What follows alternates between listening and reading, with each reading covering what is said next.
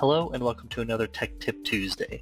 Today we're going to be talking about graphics cards and ensuring that the 3D settings are set to utilize the proper graphics card for SOLIDWORKS. Now, this is a very common thing with mobile workstations, although occasionally with desktop solutions as well. You may have a discrete graphics card, which is the card you most likely want to utilize with SOLIDWORKS as it has more power than most integrated graphics, which is included in some processors for some machines. Now, we want to be able to go into the 3D settings of that card and ensure that it is being utilized for the SOLIDWORKS program itself. So we just want to ensure first, what do we have on the system? I like to go into system information, which gives me a good overview of what's available in the system. And here we can see we have an NVIDIA Quadro P3000 card. We can also see the driver version installed, as well as the integrated Intel HD Graphics 630 and its associated driver as well.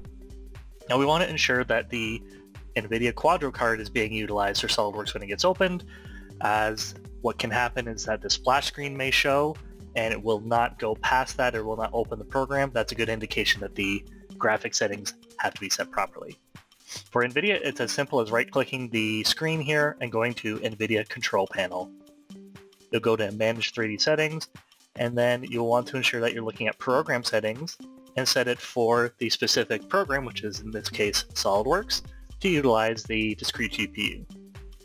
In here, it is in the list, but if it's not available, you can go to the Add button and look through either recently used programs, or you can browse to the extension for the exe file itself within the program files of your machine. In this case, I'm just going to choose SOLIDWORKS from the list and ensure that it is using the high-performance NVIDIA processor. I could also set it to use global settings, however in this case, I want to ensure that it's using the NVIDIA card and not my integrated card in my machine. And it's just as simple as clicking Apply. If you do have an AMD-based graphics card, the process is very similar, however the user interface may look a little bit different, but the steps still apply.